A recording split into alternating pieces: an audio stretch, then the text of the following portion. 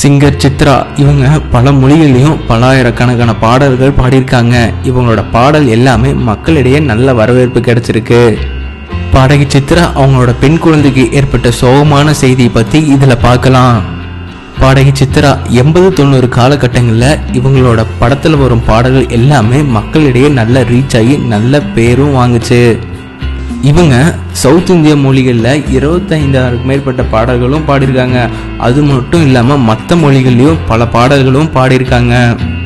பாடகி சித்ரா இவங்களுக்கு திருமணமாகி ஒரு பெண் குழந்தை பிறந்தது. அவங்க பெயர் தான் நந்தலா.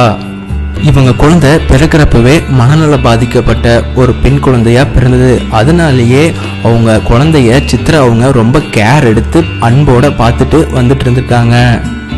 தான் குழந்தைய தனியா எங்கேயுமே விட்டுட்டு போனதும் இல்லை. அது மாதிரி எங்க போனாலும் கூடவே கூட்டிட்டு போயிட்டு வந்திருக்காங்க.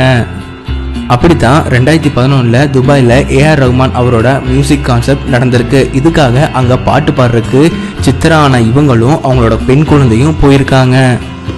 மியூசிக் கான்செப்டுக்காக துபாய் போன சித்ரா அங்க ஒரு ஸ்டார் ஹோட்டல்ல தங்கியிருக்காங்க. போய் குளிக்கிறதுக்காக ரூமுக்கு போன அவங்களோட குழந்தை ரூமை விட்டு வெளியே வந்து ஒரு ஸ்விம்மிங் பூல்ல விழுந்துருச்சு. இதை பார்த்து உடனே அவங்க சித்ரா அம்மா வெளியே வந்து குழந்தைய அதுலேருந்து மீட்டு இருக்காங்க. மீட்டு அங்கிருந்து ஹாஸ்பிட்டலுக்கு கூட்டிட்டு போயிருக்காங்க. ஹாஸ்பிட்டலில் அவங்க குழந்தைய செக் பண்ண டாக்டர் இவங்க ஆல்ரெடி இறந்துட்டதா சொல்லியிருக்காங்க. இந்த ஒரு சம்பவம் சித்ரா அவங்களுக்கு ரொம்பவுமே சோகத்தை ஏற்படுத்தியிருக்கதா சொல்றாங்க. தான் குழந்தை இறந்தது இன்ன வரைக்கும் எனக்கு ரொம்ப மன உடைச்சலை ஏற்படுத்தியிருக்குன்னு சித்ரா அவங்க தெரிவிச்சிருக்காங்க.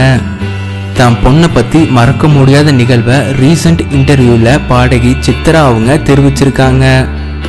அடுத்த வீடியோ பார்க்கறதுக்கு முன்னாடி எங்களோட கோலிஸோட சேனலுக்கு மறக்காமல் சப்ஸ்கிரைப் பண்ணுங்கள். கூடவே பக்கத்தில் இருக்க பெல் ஐக்கானையும் ப்ரெஸ் பண்ணுங்கள்.